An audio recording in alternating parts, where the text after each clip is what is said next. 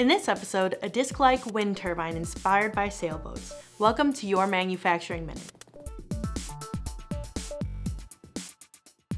Current wind energy technology is often criticized as not being an efficient alternative energy solution because the generated energy is either used immediately or lost due to a lack of storage.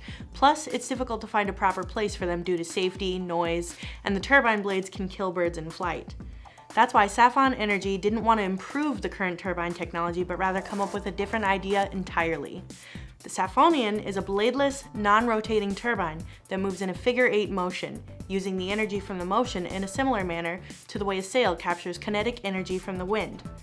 The energy can also be stored using a hydraulic system as a link between the mechanical and electrical stages.